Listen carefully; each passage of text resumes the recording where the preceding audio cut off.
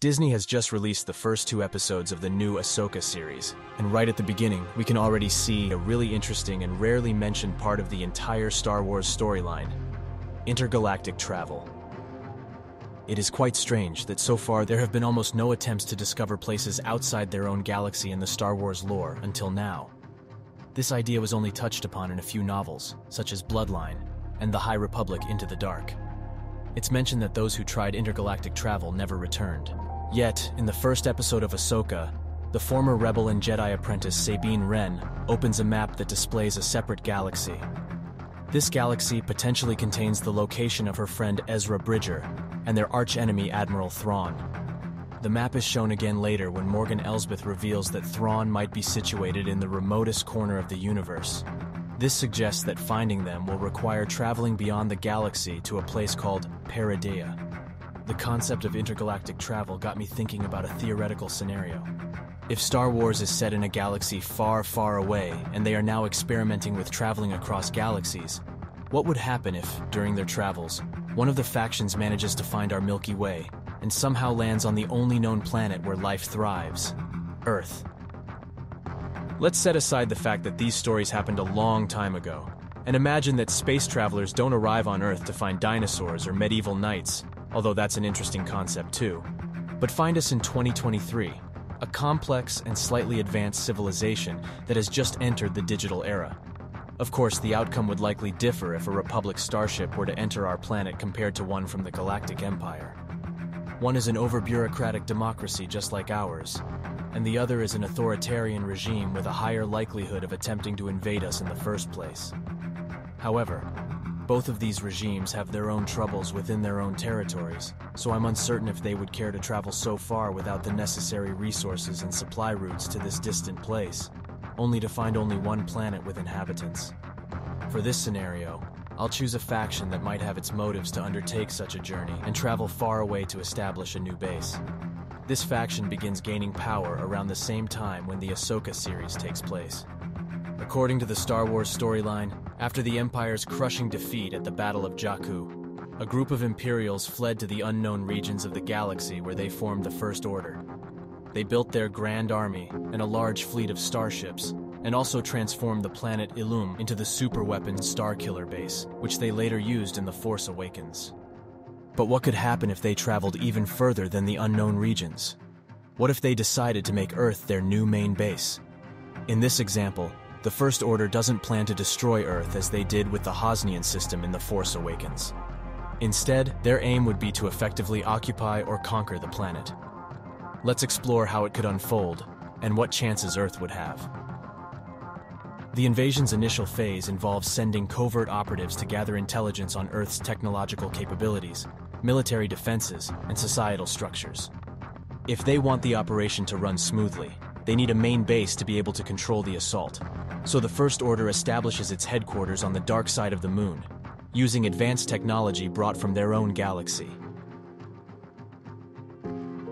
Before the main invasion, they initiate a series of targeted cyber attacks on Earth's communication networks, disrupting global communication and causing confusion. Sabotage operations target power grids and defense systems, causing localized disruptions that create vulnerabilities in Earth's defenses. These attacks provoke Earth's governments and make them realize that an unimaginable threat is approaching, requiring an immediate response. They inform the population about proof of alien life posing an imminent threat to humanity and declare a worldwide emergency.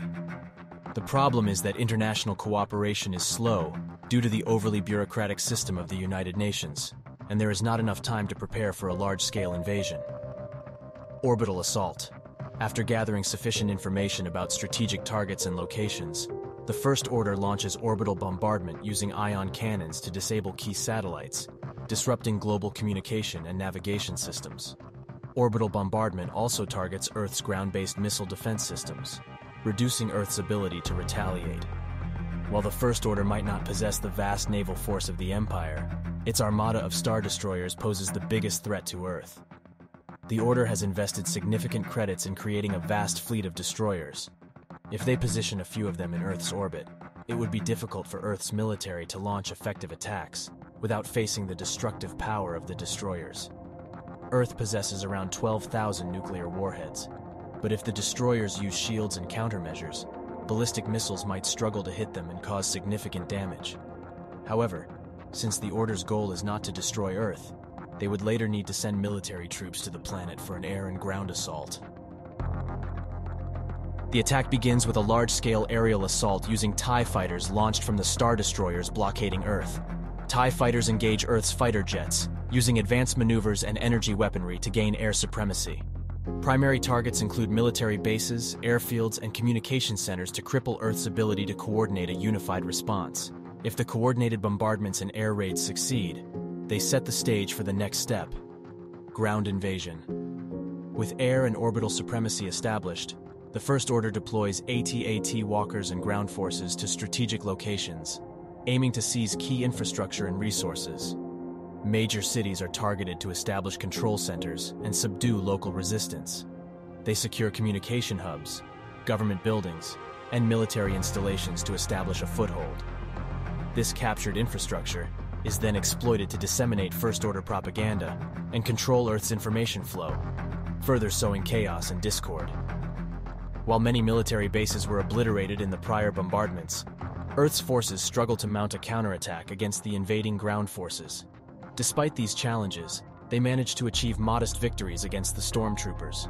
Earth's forces effectively eliminate slow-moving AT-ATs, using agile and fast-attacking tanks that remain deployable. Leveraging the advantage of camouflage against the white armor of the Stormtroopers, Earth's defenders find their conventional weapons more suited to ground combat than the laser blasters. As the battle rages on, Earth's military deploys elite special forces units skilled in covert operations. These units adeptly infiltrate First Order positions, sabotaging key facilities, disrupting supply lines, and neutralizing high-value targets. This behind-the-lines warfare catches the invaders off guard, inducing confusion and weakening their grip on captured territories. The element of surprise favors Earth's defenders, enabling them to exploit vulnerabilities within the First Order's occupation strategy. The path to victory. Earth's unified resistance prolongs the conflict, resulting in battles of attrition and dwindling resources.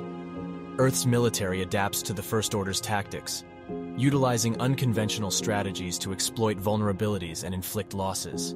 Internal dissent and fatigue emerge within the First Order as the protracted resistance exacts its toll. The final battle. Leveraging their newfound knowledge and countermeasures, Earth's forces initiate a massive counteroffensive. A climactic battle unfolds in space and on the ground, culminating in the destruction of several Star Destroyers. This united resistance delivers a resounding message to the invaders: the human spirit is unconquerable. Conclusion. The First Order's plan is formidable, capitalizing on surprise attacks, advanced technology, and strategic targets.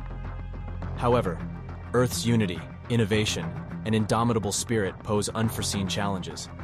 As the invaders grapple with a sustained struggle and escalating resistance, they ultimately acknowledge Earth's unyielding determination, a stark reminder that unity, and only unity, can prevail over even the most advanced weaponry.